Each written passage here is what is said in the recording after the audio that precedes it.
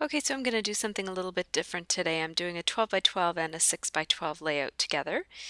I have it's one Instagram photo and I wasn't sure which size I was going to use, so I printed it out at 2.8 by 2.8 and at 3.9 by 3.9. And I'm just looking through my 34th Street Studio Calico kit, which is the December kit. I don't have any add-ons at this point. I do have some add-ons on the way. I think they're arriving tomorrow. Um, so I used my Silhouette Cameo to create these Polaroid little frames, and they're based on another product that I don't know who makes it. It could be Heidi Swap that I saw somewhere, and I just thought, I think I have actually ordered some of those, but I just thought I could easily probably make those. It's just a rectangle and a square nested, so I figured I don't have great design skills, but I figured I could at least do that with my Cameo, and it turns out pretty good. I really like it, so I did a couple options there just because I wasn't sure which size photo I was going to use. And so I'm just using my glue pen around the edges there so I don't make a mess with my glue gun. And I'm putting a little clip on it to keep it down while the glue sets. I've decided to use that bigger one for Project Life and stick with the small one. I do have some pink paisley frames there that I was kind of thinking about maybe switching up, but then I thought, no, I made these. I'm going to use the white ones. There's my layout information form. I just keep track of my supplies and stuff on that, and I do that just for like when I go back to put it on my blog, and if I were to submit it for a magazine publication or whatever, it's nice to know what products I've used. So this is a piece of my mind's eye paper. And although I love the backside with the really neutral chevron, I've decided to, at the last minute, I wasn't going to do this at all. I was going to use the chevrons. But at the last minute, I decided to cut out some of these great circle shapes. They look kind of Celtic and kind of doily-like. I just really, really like them, so I thought I'd use them. And as I was cutting out those circles, I was mindful of the fact that I was pretty sure I'd want to do a chevron cutout as well. So I'm on a chevron cutout kick. This is probably my third or fourth chevron cutout I've done recently.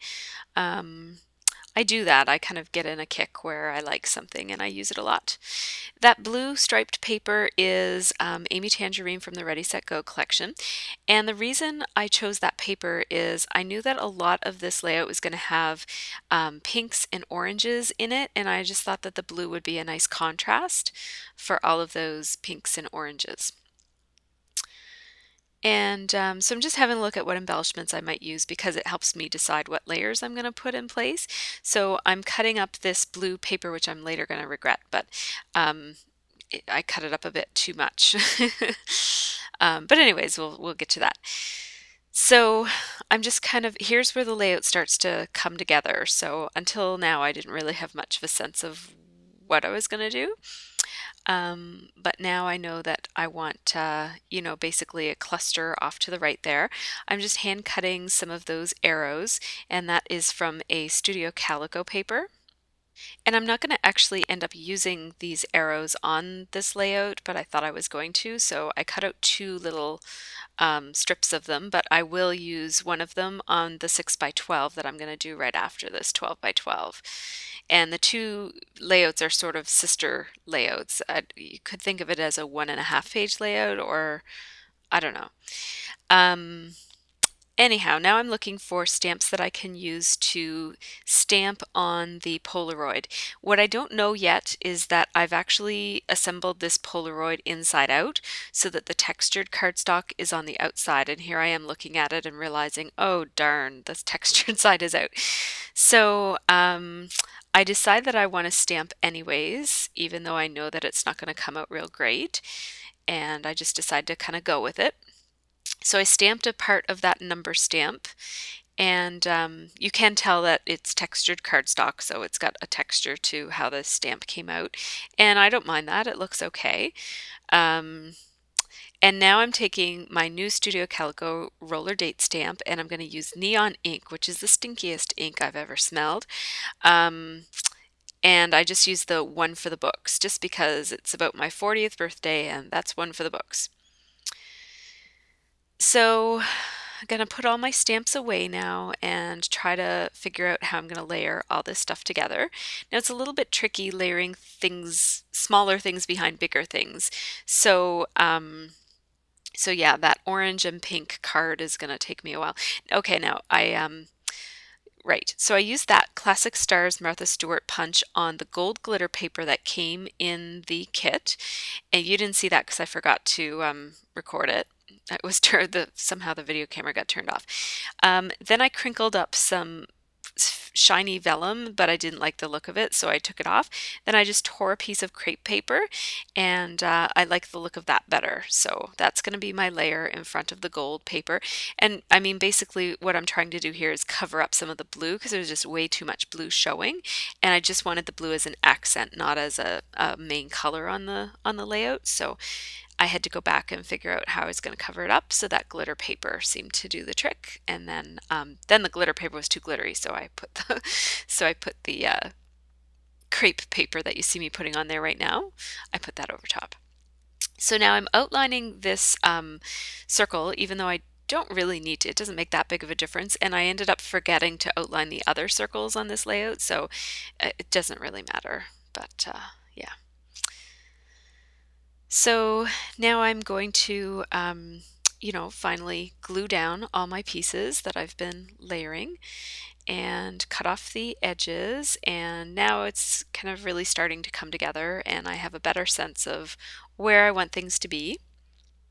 I did outline the chevron paper just to give it a bit more dimension and stand out a bit from the background paper. And I'm going to use that pinkish clip eventually. And now I don't know what I'm thinking about here, but I'm trying to figure out whether that orange piece is going to go above or below. And that's just the decorative strip that's on the back of the manufacturer's strip for the, I think it's for the main paper, the main background paper. So there's those Fifth and Frolic brads, and I took the colors from those brads because I knew I was going to use a lot of those brads in this layout, and I picked out the washi tape, which is actually from my Mind's Eye, the chevron one, because it had a lot of the same colors. It had yellows and oranges and pinks, and and I also added a strip of just yellow washi tape as well. And so those three things, the two strips of washi and then that airmail striped strip, become kind of three horizontal elements. And now I'm layering those two tags that came in the kit. They're both Studio Calico tags. It is hard to layer two small things behind a bigger thing. So I'm sort of just playing with it to get it so that they're peeking out both above and beside the Polaroid frame. I put a strip of washi tape on the circle because I knew I wanted to do some journaling, and I just wanted something to anchor the journal, or not the journaling. I wanted a title there to the right of the picture.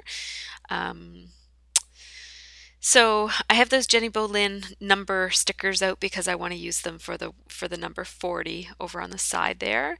And at this point I decide that I really don't like this Polaroid frame because it's too cluttered looking. You almost can't even tell that it's a Polaroid frame because that giant number stamp is way too distracting.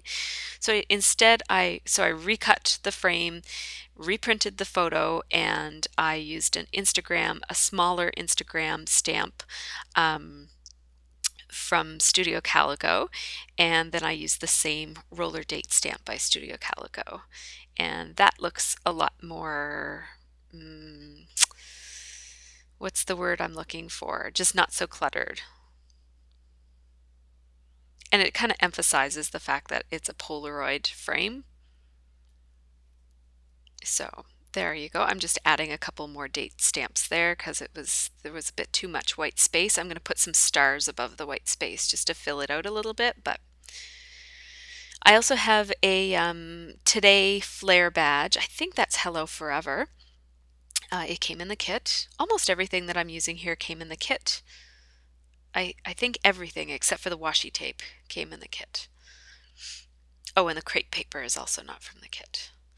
So I'm just playing around with some arrows. It's looking very cluttered. I'm not really liking it, but I'm playing around with it anyways, just because, you know, you don't know what you like or don't like until you try it out. So I'm trying out everything. Spreading around a few of those Fifth and Frolic brads that came in the kit. And now I'm putting some of those stars. Those stars come from the border punch on the gold glitter paper. And now I'm looking for some label stickers to add as accents to my page. And I'm just looking for some colors. I want a bit more blue so that blue isn't like, so that that paper isn't the only place that blue is at on the layout. And so I just put a tiny little label sticker with a flared kind of edge on it and a little tiny cute heart. And then I'm also layering a piece of washi tape that I have cut into a little banner or flag or whatever you call those things. Oh, a nice close-up of my gray hair.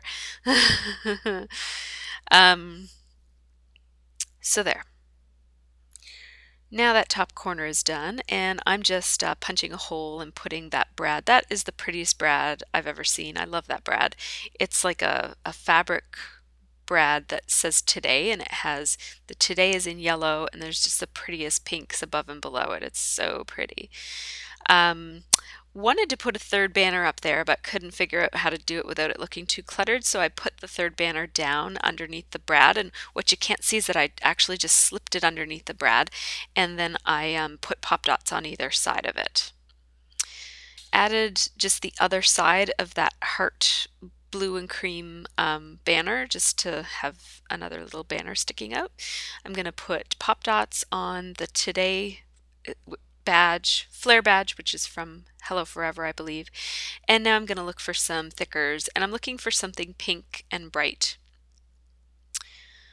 And I'm going to call this layout 40, so that's a pretty small title. So I wanted a font that was going to kind of stand out from the rest of the layout. So I chose this really cool, shiny font that I love, and I don't think I've used it for anything else. So it was nice to get to use it.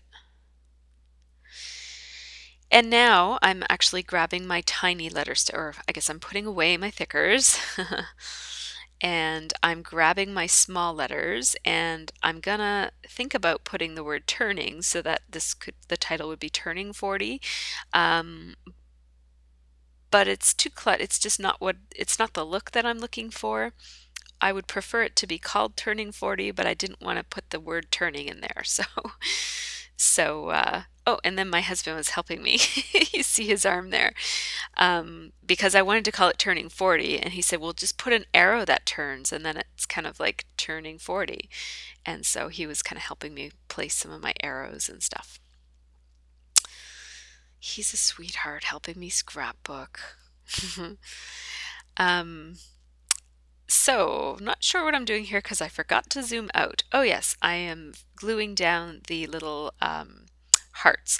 Whenever I use something tiny, I like to use my Zig two-way glue pen because it's just not as messy as other kinds of liquid glue because you just apply it where you need it. It doesn't blob or flow anywhere. So that's what I'm doing there. Just spreading out a couple of those glitter stars. And then I decided to put that vellum arrow in there, and I love it there. That's one of my favorite things on that layout. Gluing down the vellum red arrow that points down to 40 for the kind of to imply that we're turning 40. And now I'm putting down those Jenny Bolin number stickers that I had picked out earlier. And I'm outlining them just because they were a little too bland on the page, with the black background or that really dark gray background. And I was looking for a word sticker to use there, and hooray was a little bit too like, okay, I'm not that happy to be turning 40 that I'm saying hooray. So I changed it from hooray to happy. It looks like it says happy 40th, but it's just happy. It's just a word. It wasn't meant to be a phrase. And I added another brad from the Fifth and Frolic and another little vellum arrow. And now in the second little circular accent piece there, I just put a piece of washi tape and another Fifth and Frolic brad, and on the third little circle piece, which goes off the page, I have another vellum arrow, and I'm going to use a couple of enamel dots from my mind's eye. These are not from the kit, they're from a previous kit. I'm going to staple that arrow in place, and I'm going to put a blue enamel dot, and then I think I'm going to put a pink enamel dot beside it, I think. Wait for it. There we go. And now I'm going to put a brad there too, the fox one. Not that I think I'm a fox or anything, but you know, that'd be nice. Oh my goodness, I'm so silly today. It's still the same day as this, so I'm still kind of celebrating my birthday. My mom came over and brought me a cake, and we've been having a nice evening, so I just wanted to narrate this before I go to bed. So I just put some more of those little stars over there just to bring the glitter over to the side. So now you're going to see the close-up of this layout, and I'm not going to narrate through the second part of this layout because I'm going to talk it through on the video. So thanks for watching. If you've got any questions or anything, just leave me a comment. Take care. Okay, so hi everybody. This is the layout that I just did the process video for. And when I was finished and the camera was actually uploading, the video was uploading, I decided to do a half page of journaling because I was going to go back and put some journaling kind of somewhere, but I didn't really want to put it anywhere on this layout, and I didn't want to do hidden journaling either. So what I decided to do was I took part of this background paper here is the Ready Set Go paper by Amy Tangerine, and I had cut it up too much, so I actually had to piece it together. I'm not sure if you can tell that there's actually two pieces. It's kind of a Franken layout. Pieced together, but because it's on the background you can't really tell. I mean, there's a place here where the two pieces are slit, and then there's a place here where it kind of overlaps. But you know, when it's in the page protector, I don't think you're going to be able to see. So I took this paper from the Ready Set Go collection because it kind of carried over from this, and I carried over a couple of elements. So I cut out some more of these circles from the My Mind's Eye paper right here, which is pretty much hacked up now. I don't have much of this paper left. And then I just kind of carried over some of the same elements. I didn't get a chance to use this little arrow piece that I hand cut from the arrow paper in the layout. That's this Studio Calico paper called Looky There that came in the kit. And so I got to use it here, and I just added a Amy Tangerine vellum layered heart sticker, and then I just put one of these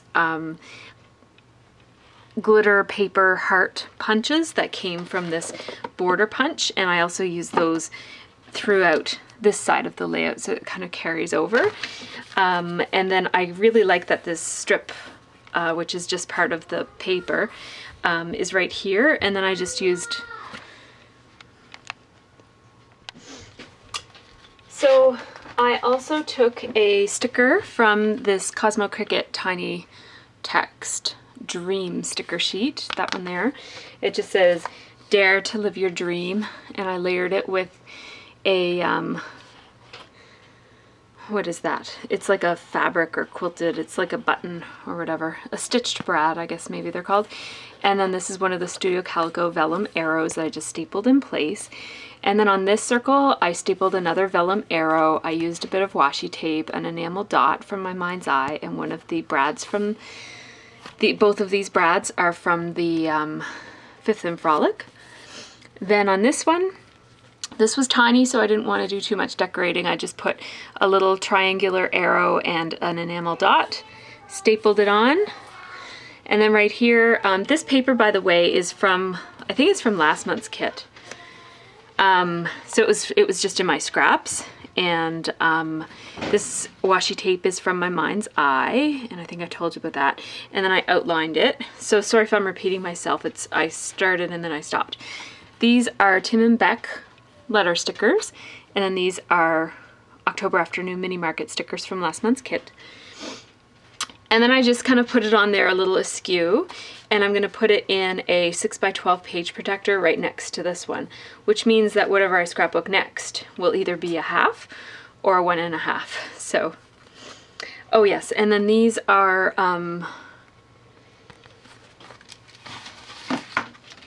the Girls Paperie, I think, makes these, and they come in a spiral notebook, but I just tore the words out of it.